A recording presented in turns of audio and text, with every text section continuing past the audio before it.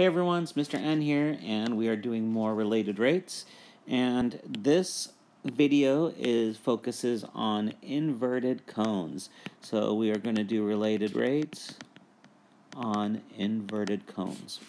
All right, water runs into an inverted conical tank. In other words, the tank stands pointed down, and it's at a rate of 10 cubic feet per minute. Okay, so again, let's highlight some important stuff.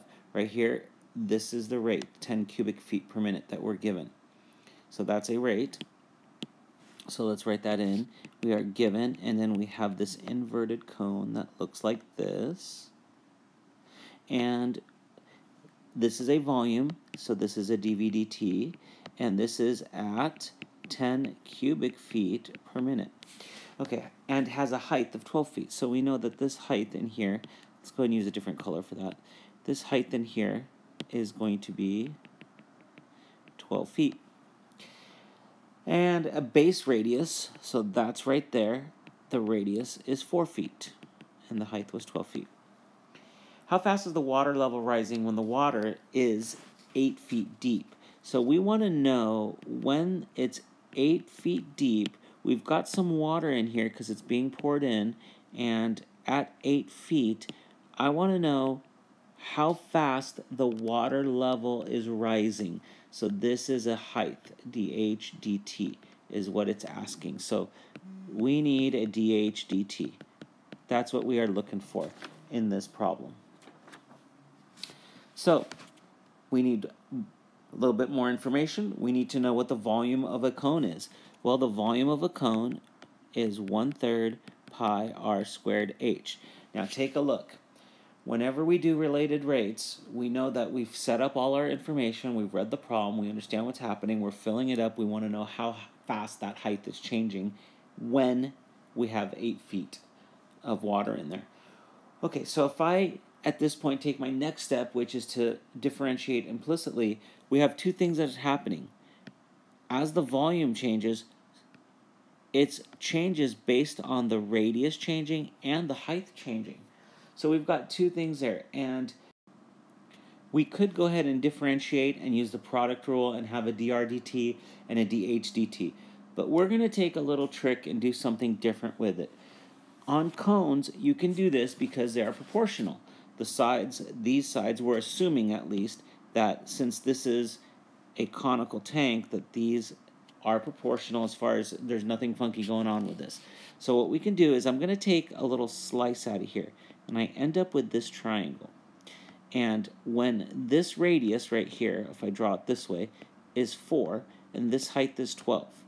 Well, I have a similar triangle in here, because these are right triangles, where that's an R and that's an H. And I want to find that ratio so that when I have 8 feet in there, I can find what my dH dt is. So let's go ahead and set up this ratio, because ultimately what I'm trying to do is I want to get rid of one of these two variables. Now, since I want to solve for dH dt, I want to get rid of the r. I want to try to put the height in there instead of an r. So I will solve for r in terms of h, is what I'm trying to say with that. So let's take a look. Over here we have our ratio. I could set it up as 4 to 12 equals r to h. So again, you can at this point solve for h or solve for r. I'm choosing to solve for r because I want to substitute that r in there so that I can eliminate the r and just put everything in terms of h because I'm looking for a dH dt. If it asks you to solve for a change in radius, well, at this point, instead of solving for r, you would solve for h, get rid of the h, so you can have a dr dt that's exclusive there. So let's go ahead and solve for r. We get r equals 1/3 h. Cross multiply, and you'll see how we got that. So let's go ahead and substitute this in up there.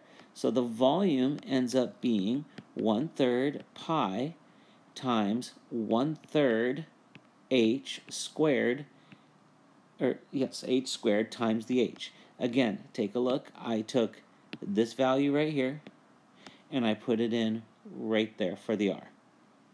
Okay. So at this point, we can go ahead and clean this up and then differentiate after we clean it up. So we end up with the volume equaling 1/3 pi 1/9 h squared times h. So just clean it up one more step and we get the volume equals 1/27 pi h cubed.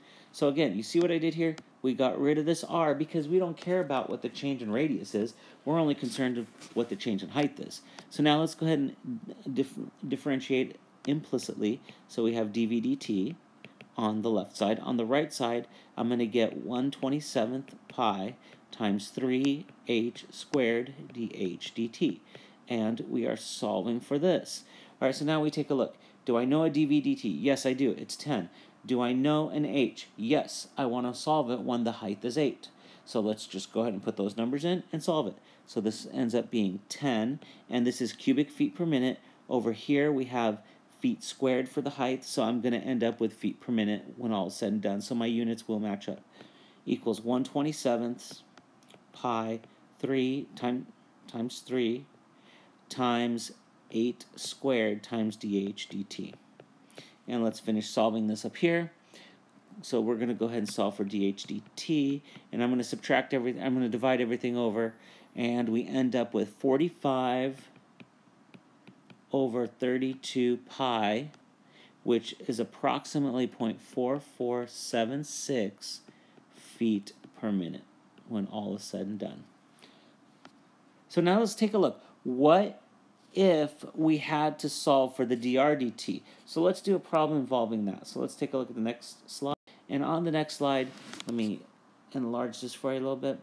Okay, so how fast is the radius of the water level changing when the height of the water is 5 feet? So this time, we've got the same situation going on. I am given this cone. Everything's the same. And I've got this inverted cone situation. This is 4, this is 12, and I know my ratios. I know that the ratio was h to r equals 12/4, and I know my volume is 1/3 pi r squared h, but this time I want to know how fast the radius of the water level is changing. And since I want to know that, this is a dr dt, and then I want to change that guy, that h, to be in terms of r. So, and I need to do it when h is 5. So we go ahead and we solve for h in this one. We'll get h equals 12r/4. So h is going to be 3r. So I substitute this in. The volume is 1/3 pi times the radius squared times 3r. So let's see what we can do next. The volume is going to be, well, this reduces with that, and I'll just get pi r cubed in this particular problem. All right, so now we will differentiate implicitly. Remember, again, we did this because the ratio is proportional throughout my cone. Wherever I go, I'm going to have this proportional ratio. So I know what the height to radius will be. So I went ahead and substituted that in to make the problem a little bit easier. Because if you had to take dr dt and dh dt, you're going to have a variable there that you can't solve for. So it makes it a little bit more difficult.